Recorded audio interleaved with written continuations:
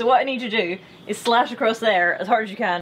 Remember when you watched The Nevers, if you did, and you thought, how did a knife get through all of that clothing and boning to make such a clean looking slice on True's torso? Well, I had that same feeling, friends, so today we're going to test it out on my new dummy, Mannequin Skywalker. Hey Annie, are you okay? So I wrapped my dummy in underfloor insulation, called a friend, and set up the first experiment. Here are the layers. Cotton layer for the undershirt, corset mock-up, cotton shirt over the top. How far through the boning can you get with a slash?